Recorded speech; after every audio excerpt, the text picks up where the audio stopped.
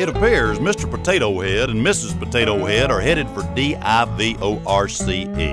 Same's he ran off with a little sweet potato he met at Logan's Roadhouse. Anybody who's ever had one of Logan's famous baked sweet potatoes will understand Mr. P's inability to resist temptation.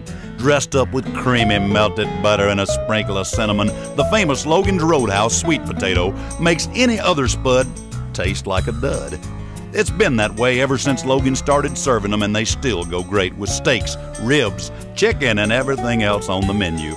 But don't fret for Mrs. Potato Head. I hear she's found a big, handsome sweet potato to call her own at Logan's Roadhouse, the hopping little joint down the road.